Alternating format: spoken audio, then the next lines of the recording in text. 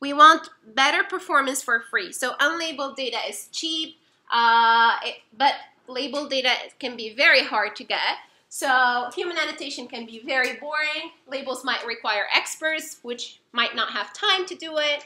And also labels may require special devices, like if you're doing DNA sequence. And the last one, your graduate students is on vacation. So generally you just throw a bunch of images at them and say, please, can you just draw a box around tag all the cars or whatever you're doing. It's like a computer vision problem. And I've seen this at Hopkins. They do it quite often because you're building the data set you're going to train on. So anyways, you need to do it.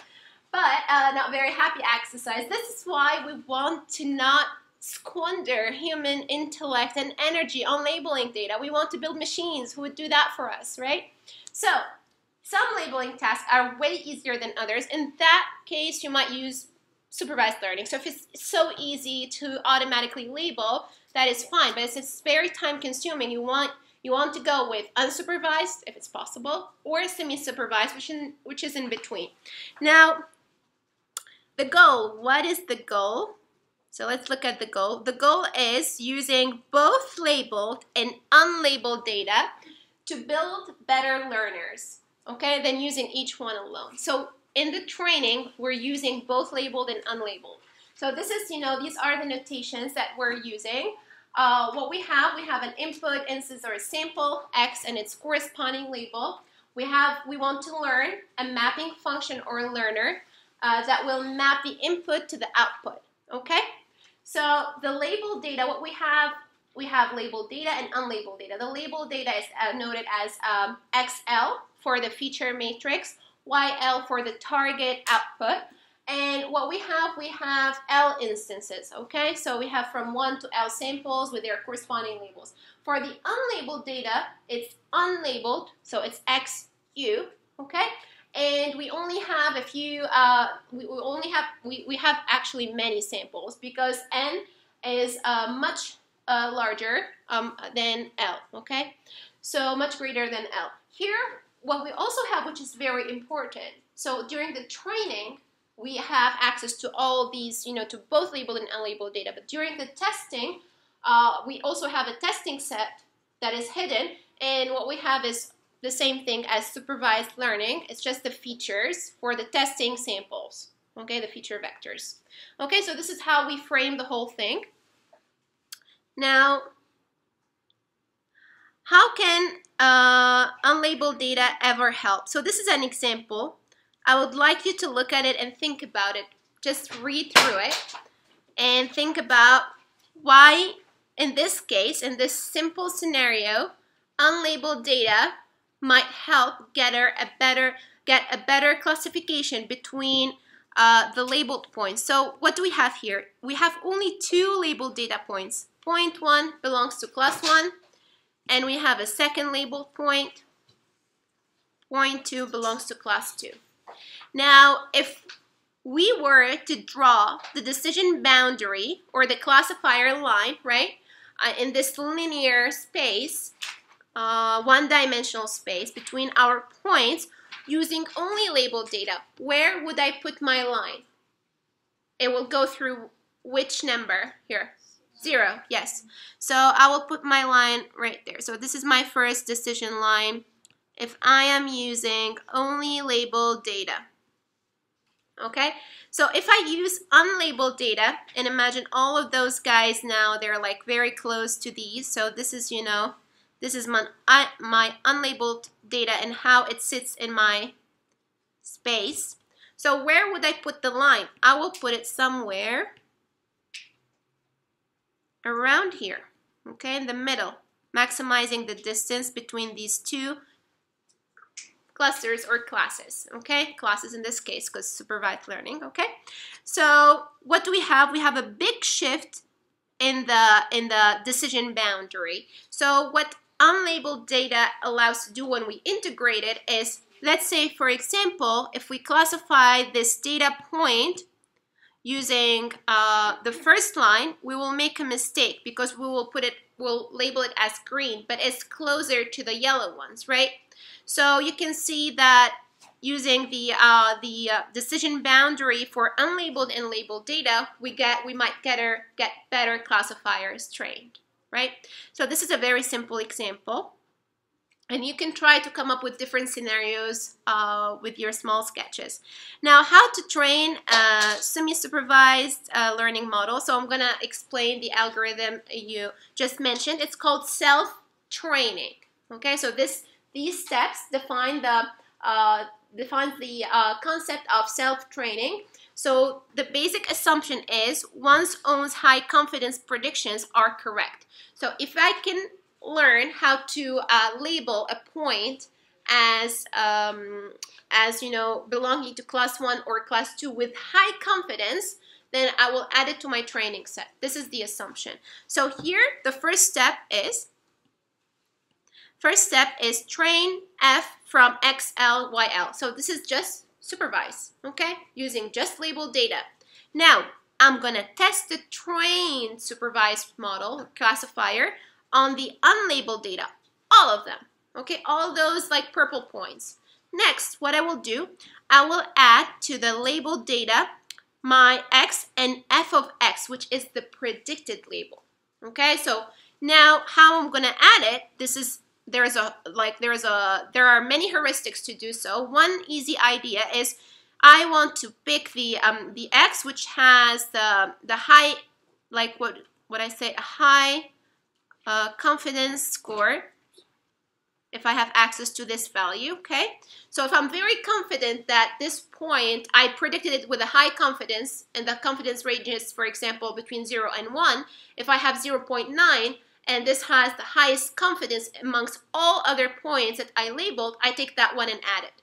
And then retrain the model again. So I go back, retrain the model. Now, of course, I integrated this. This one is now in my new set. I've added 1 point. I retrain it. I predict on the other remaining unlabeled data, and I do this progressively. So every time, if we look here, what I'm doing, let's say, hypothetically, the first point, after predicting, I have, this one is very close to all of them. So this one I say I can predict as green, as a cross, because I have a very high confidence score about labeling this point. So now I'm extending my labeling, my training set. I'm training the supervised algorithm once again.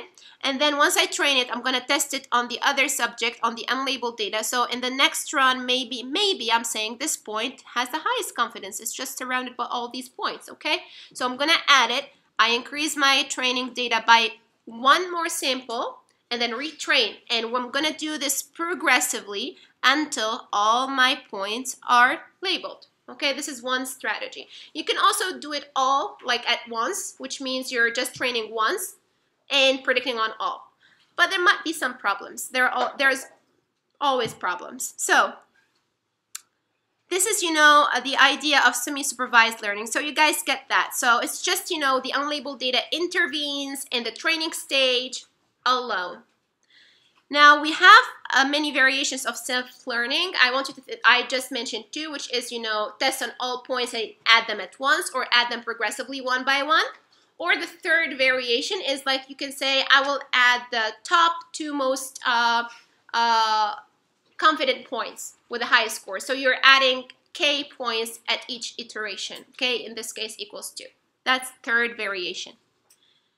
Now the last part of this lecture today is something so cool. So what we call semi-supervised learning as inductive learning. Okay, so what is inductive learning? Inductive learning, it means that we're trying to infer general laws from particular instances. If you remember what we saw before, one of the rules is going from the particular to the universal. Okay, so here the laws that we're inferring is from the labeled and unlabeled data, and then we're learning something. We're learning the classifier parameters, that is the law, okay? And then we're applying it, we're testing it on unseen data, that is the generalization of the model, So we're testing it on unseen. There is a test set in this scenario. Now, the ultimate goal is to apply the learned semi-supervised model to the test set. Okay, so what you have for this model, you have labeled data, and you also have unlabeled data that you're going to use, and you have a test set.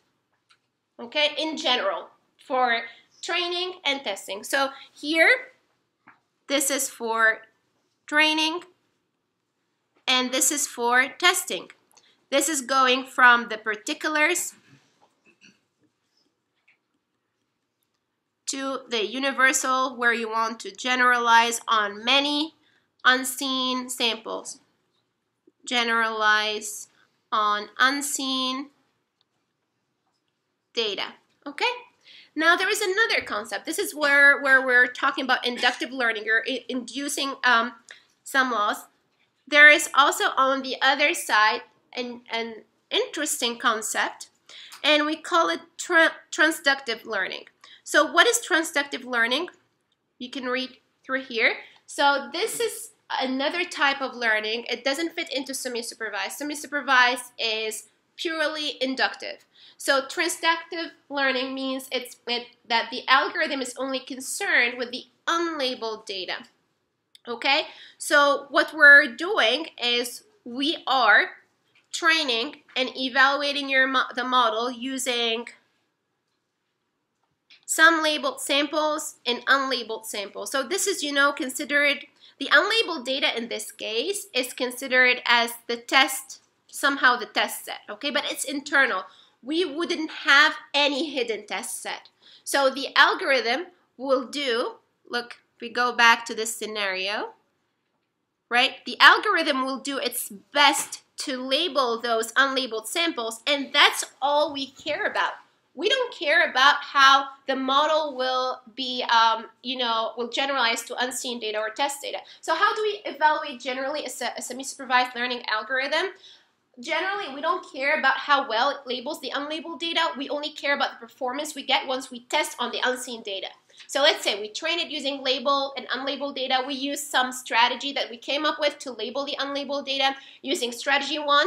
Like variant 1, for example, adding 1 at a time will give me 60%. Adding 2 at a time will give me 62%.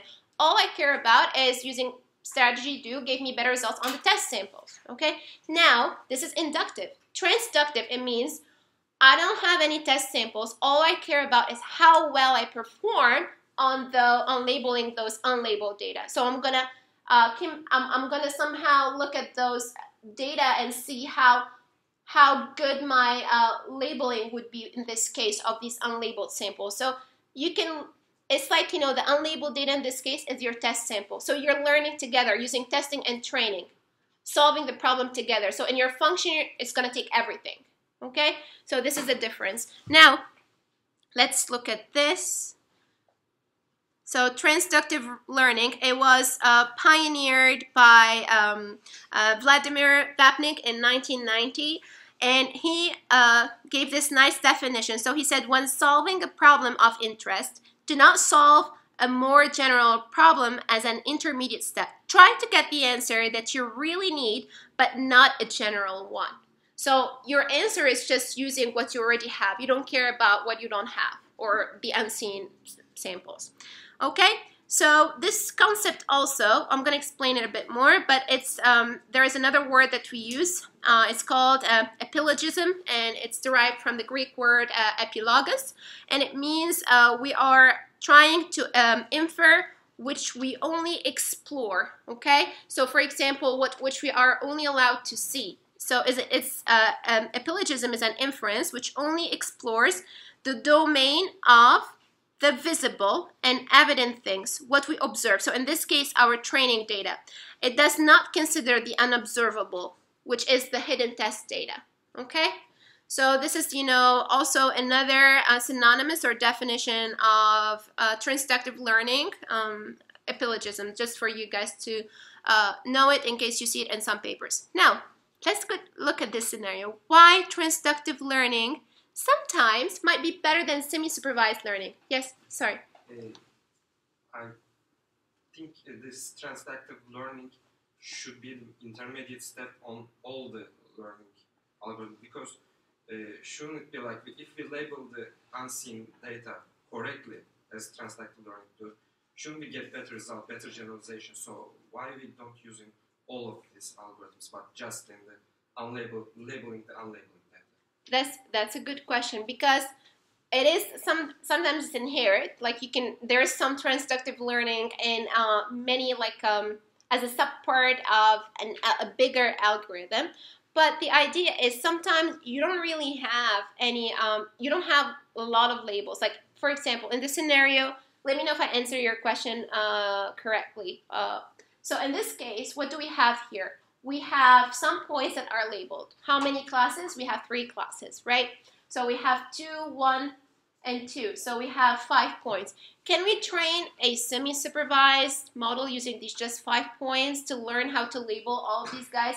For training supervised models where you're using the labels, learning just from 5 labels to separate 3 classes, it's impossible. So using semi-supervised, which means first you're relying and you're trusting that your supervised model will do very well because it has a good performance, then you're going to test it on unseen data to progressively add 1 at a time. But if you have a very, very small number of labeled points, then what you can do is say, okay, I'm not going to use, I'm going to look at all the points together.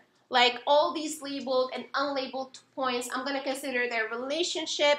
I'm going to look at them all together, and I am allowed to look at the labels. I am allowed to look at the non-labeled data and consider all together, build some, maybe look at their local, their structure, their distribution in the space, and this is only allowed in transductive learning. You're allowed to look at all data at once. Okay, so in this case, if you're looking at all of them, not just looking at some points, then you might zoom out and see that there is some structure, and it's very easy to actually label and solve this task if you're allowed to look at all of them. So this is, what is transductive learning is doing. It's looking at all of them at the same time and evaluating on the unlabeled data.